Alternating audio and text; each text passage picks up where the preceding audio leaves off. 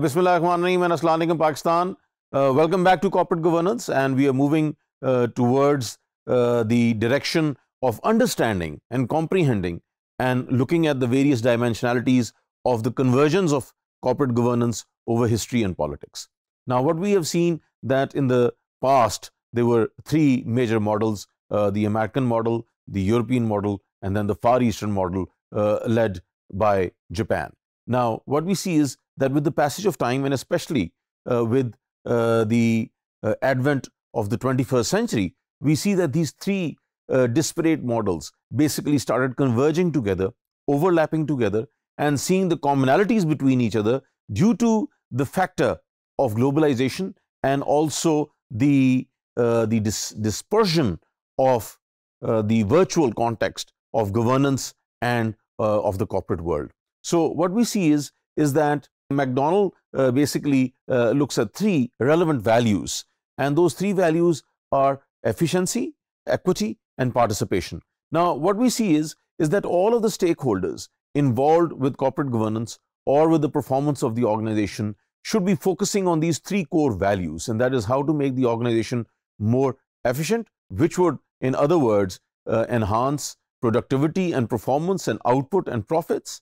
Secondly, that how is it that the organization can make equitable decisions so that it could benefit all the stakeholders concerned. And thirdly, that there should be a participative approach. Now, when we look at the precise balance between values, then basically it is a choice of what kind of corporate governance system is basically adopted. So this is McDonald basically propagated his own model of convergence of corporate governance. Now, we also look at Mark Rowe's model, and his research basically was looking at the path dependence thesis, and secondly at the different political forces in America who resisted the effort at concentration of ownership or ownership through financial institutions. So basically Mark Rowe also was looking at this particular perspective from a historical context, that how there was this resistance and how there were these speed breakers which basically were looking at the different efforts of concentration of ownership, or also the fact that the financial institutions who were the venture capitalists, they would be the ones who would be controlling the organizations, and they would be at the forefront of the stakeholders, and therefore would be basically dominating corporate governance and looking at their own interest, which basically hinged upon one element of profitability. And therefore, to create that balance, it was very important that there should be corporate governance convergence, and also value assimilation, implementation, and also a assimilation of the comprehension of values within a particular organization. Then we also look at the European social democracy model, and that basically favored stakeholder interests, particularly labor. And this again can be seen as a reaction to the historical rise of fascism and communism. So what we see is that basically, because Europe was adjacent to the Soviet bloc, where there was communism, and then again within Europe there was fascism also taking a lot of emergence, and because the divide between the proletariat and the bureaucracy and the bourgeois and the aristocracy had basically dissipated and was evaporating, therefore the concern of the labor force, their rights, their environment, and again their importance within the stakeholder framework of any corporate organization became very important, and that was the basic focus of the European social democracy model. Now, what we see, ladies and gentlemen, is that Flickstein and Freeland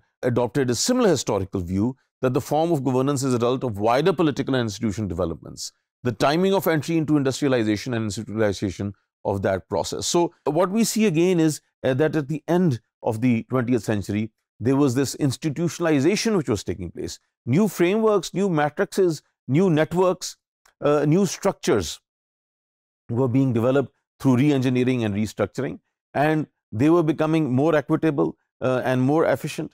And again, looking at the different contextualization of corporate governance and seeing that how the interests of the different players and the different stakeholders and the different shareholders were being met in the best possible way. So that is how we see this development taking place. The role of states in regulating property rights and the rules of competition between firms. The social organization of national elites also started gaining dominance, and we see that these various factors started playing within the context of convergence of corporate governance.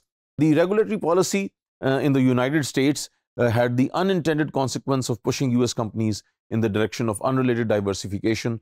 In Germany and Japan, it continued on a pre-war trajectory of discouraging mergers in favor of cartels. So, ladies and gentlemen, what we see is that again, the contextualization within the United States basically was focusing on different diversification, different expansion policies, and again, it was the pushing of the shareholders for maximization of profits. While in Japan, it was a little bit different, and they rather than encouraging mergers, basically favored cartels. Like we see how huge organizations emerged, like Toyota, like Nissan, like Mitsubishi Bank, like we see that the Honda brand emerged. So all of these big brands and these big organizations were basically cartels. They emerged, and we see that they started gaining not only national prominence but also global prominence. And the Americans basically favored mergers. So we see in America multiple mergers taking place, and due to that there was a totally different context of corporate governance which could be seen in these different regions. In other words, modern regulatory policy in the US produced corporations who relied on markets to acquire ideas and talent, while in Germany and Japan it produced corporations whose primary emphasis was on production. So we see that production efficiency basically emerging in Europe and also in Japan, while in America we see that it was all about market acquisition, and again we see that they did not focus on efficiency of production. And in the long run, what we see is that the European and the Japanese model basically gained supremacy over the American model.